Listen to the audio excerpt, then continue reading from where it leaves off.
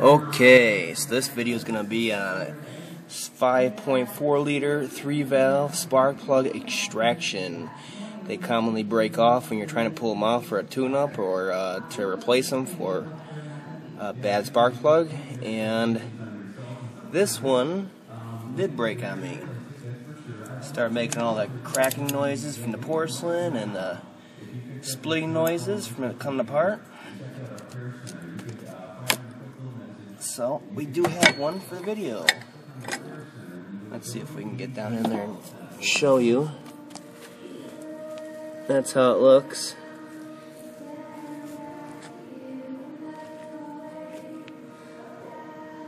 Okay, see, there's the tip of the plug right there. And that is completely flush in there. And it's filled with porcelain.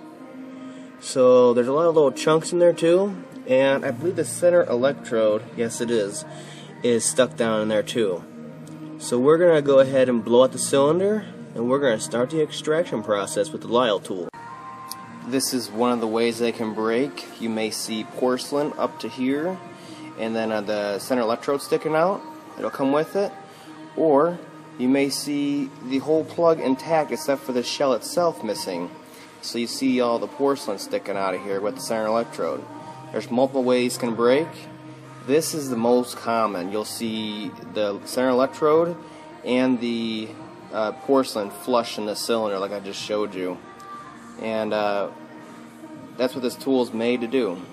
Okay, step one, blow out that cylinder very, very well from all those broken porcelain pieces.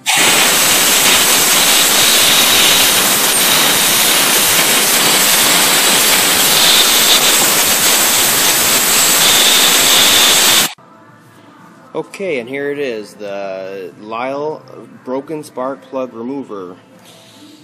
This tool has worked for me very well over the years since I started having to deal with this kind of stuff. And you can see it's been used quite a few times. I did have a problem one time where the extractor portion, where it actually threads into it, this part right here, which is hardened steel, that actually broke off in the shell while I was extracting. Had to get a burr bit and a special guide and make everything up and extract the extractor tool. But it hasn't failed me since. So let's go ahead and push that porcelain down into the cylinder. Alright, so here's the first step. This is the porcelain pusher. It'll push it down into there to that ground strap, and it'll get it out of the way so we can use the tap and tap into it and grab it and pull the shell out with the porcelain. So make sure before you put it down in there, you can see this is moving here, the actual tip on there. Make sure you got it so that it's flush or recessed when it's fully like that right there. That way we can get a full seat on those spark plug threads right here. That's what it screws into. That right there screws into the spark plug threads. So we want to be able to do a full seat in there before we start pushing on the porcelain. So make sure it's recessed like that. That's the first tip right there. Okay, so screw that porcelain pusher down into the spark plug threads until it seats, almost like putting a spark plug in. And then we can turn the other piece, which is the actual pusher there. Okay, so once that porcelain pusher is fully seated in there, that bottom jam nut, we can go ahead and turn this forcing tool right here, which is part of it, and go ahead and screw that all the way down in there. They've got it gauged out already so that it doesn't drop the porcelain down in the cylinder. And then we can pull the whole assembly out and go for the extraction. Alright, at first you're going to hear a lot of cracking of the porcelain. Sounds really bad, but it's just the top part of the porcelain breaking. And eventually you're going to start hearing this.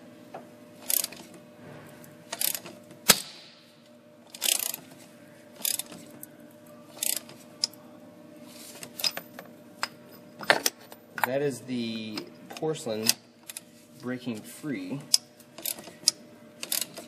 and coming through and moving. Hear it?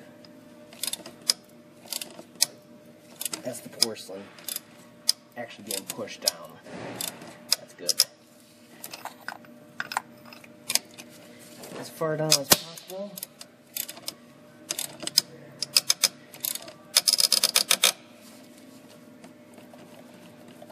Pull this thing off here.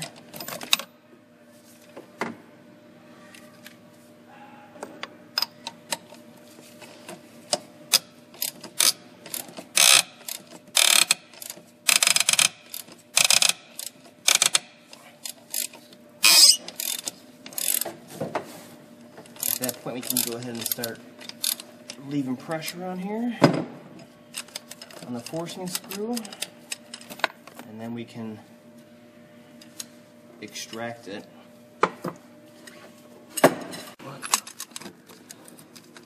Okay, now you can pull the whole thing out of there, and I'll show you how far down it got pushed. Alright, hopefully you can see it's much further down in there. It's not flush now, but it's still in there. We still got it caught in there. So we now have room to bite into that shell and extract it. So let's do it.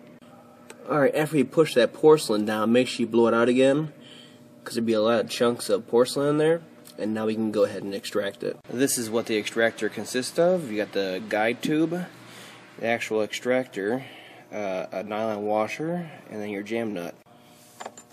Guide tube just falls into there, and it'll sit. Now this jam nut is reverse thread, so take it all the way off, and then thread it on, just so it starts grabbing, and that's it. See a little bit of a head here for your socket, and you want it to have the full length like that so we can bite as much of this tip into that shell as possible, else it'll slip right out. So make sure that nut is all the way up. Okay, make sure you put that extractor in. You tighten it counterclockwise, but make sure you put it in and straight and center as much as you can. It is a little bit loose in that guide. And also, turn it in until it gets tight, and then give it another quarter to a half turn. And because it'll start getting tight in there as it grips into there further and further, you're going to want a full grip on that shell, or else it's not going to be gripping the shell, and it actually slip out as you're trying to extract it. And you got to go over and over again, and hopefully it doesn't strip the shell out enough that you can't grip onto it next. So do it a full grip in there the first time, and pull that shell out the first time. Once the actual extractor is tightened fully on there, then you can start bringing this nut down on the outside of it here, so we can start extracting it. Otherwise it might butt against it and you won't be able to get a full bite on that shell. So we're going to go ahead and try this, and hopefully it pops out. Okay, we got our tap in there, and now we're ready to extract it. This is also left-hand thread, 15/16.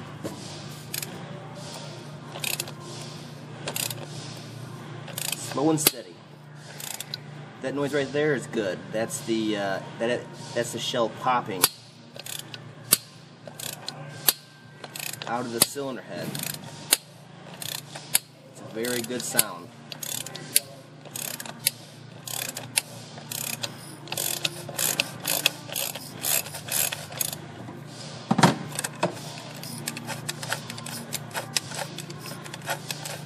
Alright, now that it's popped and fully loosened, we should have a shell. And there it is. This is how most of them will come out.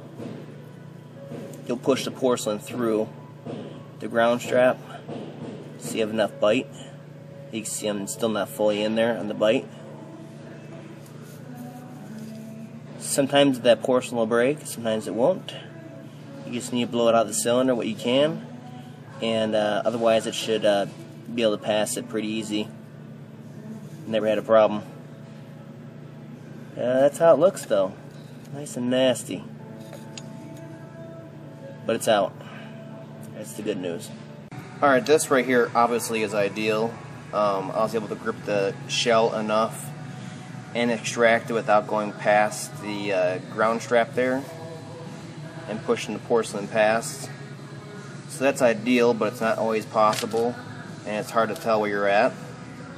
This one, it broke just right, so I was able to get in there and grab enough of that shell and pull it out without having to put any porcelain in the cylinder or popping that ground strap.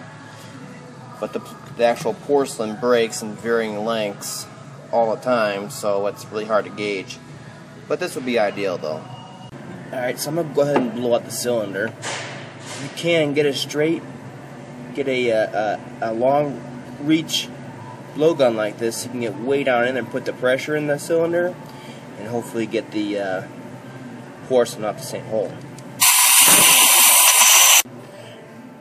As I said before, I've had pieces like that or smaller go in there and they pass through the valves just fine.